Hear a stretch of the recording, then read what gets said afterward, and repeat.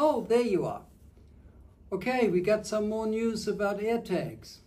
Sad news, sorry.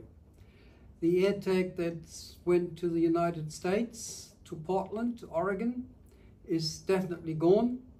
The people who did send it there don't react. The people that got it don't react. The battery went flat, it's gone, finished, finito. So that's number one. AirTag number two. In the bus line 14 in Singapore, that went around for quite a while, and suddenly it turned up in a place in Johor Bahru on the other side of the causeway in Malaysia.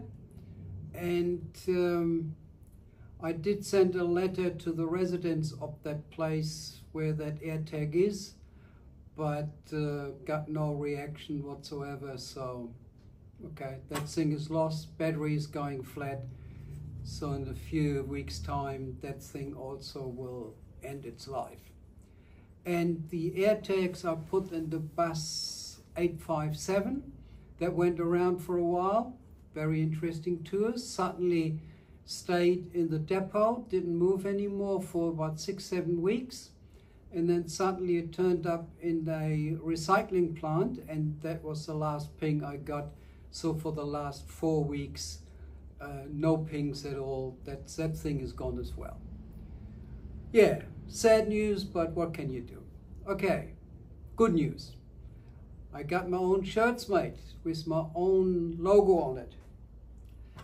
And I got them in long sleeve and short sleeve. And my next thing to do is now to get cufflinks with my logo on it as well, and ties with my logo on it. I'm not too sure that I will find something like that, and getting them made is a bit out of my price range. Okay guys, these are the latest news, so let's see what comes with my next Singapore trip. That will be at the end of the year.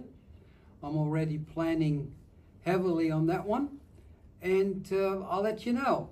Okay guys, see you later, bye bye.